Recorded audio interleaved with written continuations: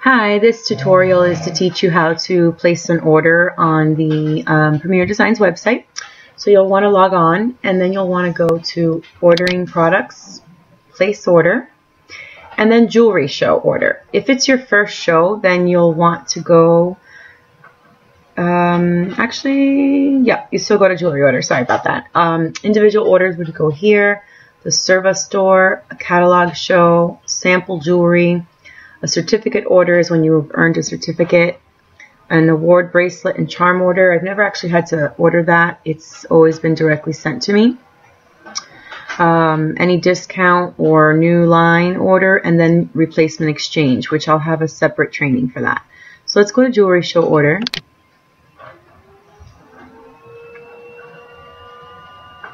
And if it is your...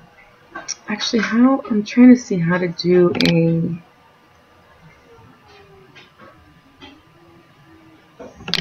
I don't see anything for training show. I'm assuming it's because I've already done mine, but you do have to click somewhere if it's a training show. It would not be regular jewelry show, and then personal jewelry show is only the ones that we've been doing lately for the 30-year anniversary. So I'm assuming up here it'll say training show, and you would click that. Now this is very important, the show date. You want to select the date that the show was actually on. This is very important for different specials that we may have that is date specific. So the show, pick the show date. Then you want to add the hostess. And you just go right here and add hostess. I'm just going to put my name. Oh, okay.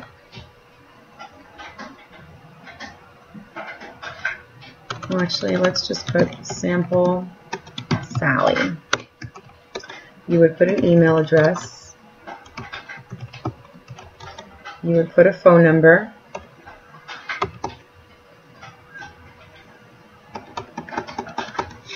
And then you would have to put an address for the hostess. So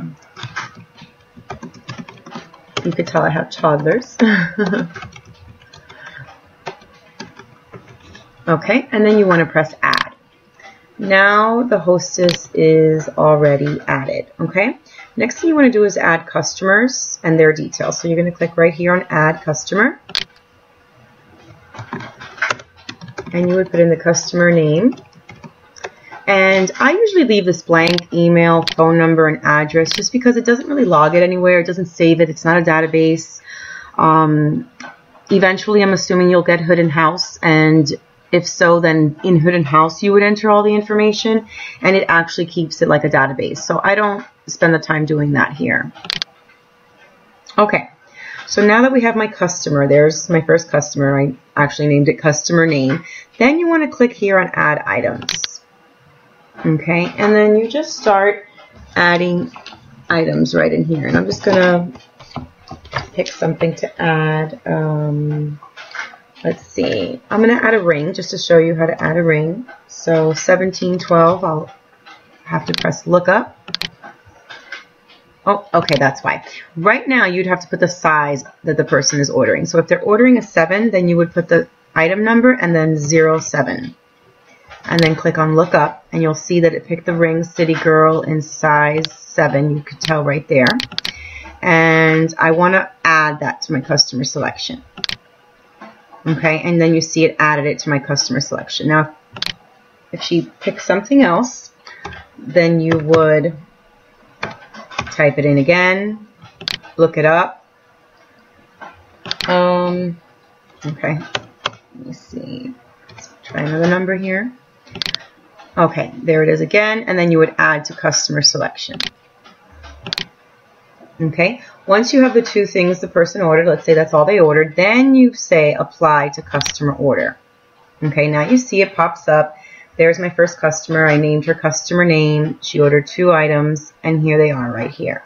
Okay, now if you're adding another customer, you would click on add customer again, and you would do the same process all over again. Okay. And you see it lets me leave everything blank. For the hostess, it doesn't let me leave any of the information blank. But for the customer, it does. Again, I would add items, and I would look up Just so you know, if a number starts with a 2, those are necklaces. 3, if it starts with a 3, those are earrings. 5 are bracelets.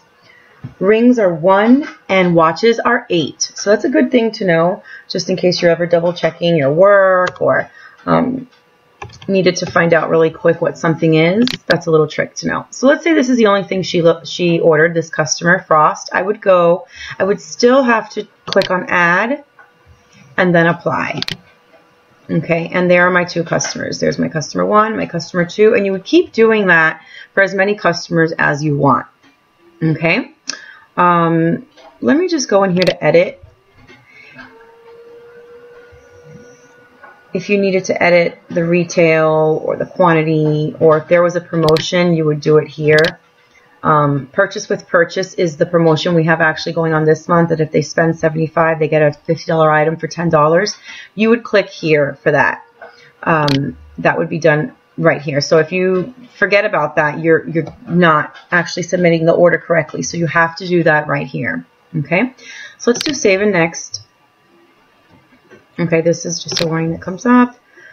Now it's time for you to click on whether the hostess had her gift cards, okay? So I'm going to say yes. I'm going to say yes, she had her jewelry show on the date, and she had $100 in advance orders, and yes, she had 3 future bookings. And you see that these numbers over here went up. So let me uncheck it here.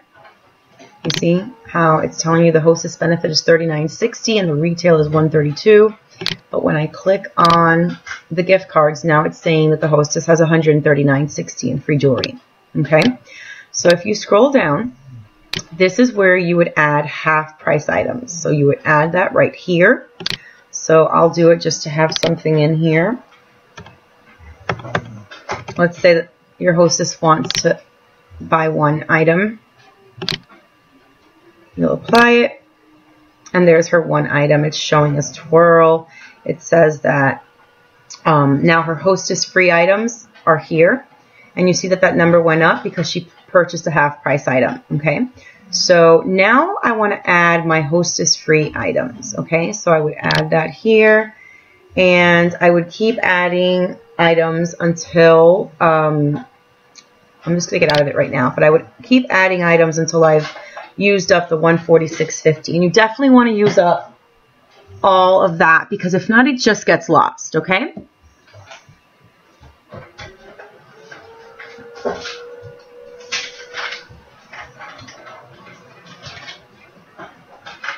All right, so the next thing, let's make believe you already finished promotion items, and if the customer wanted to be her own customer, or I'm sorry, if the hostess wanted to be her own customer, you would add that there. All right, so save and next.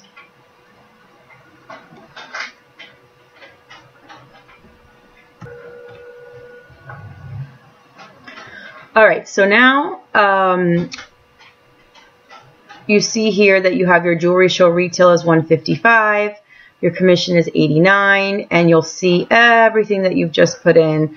Your hostess free items, your hostess half price items, your hostess free items, your promotion, regular price items, your customer. You'll just see everything. You'll kind of just double check your work. Press next.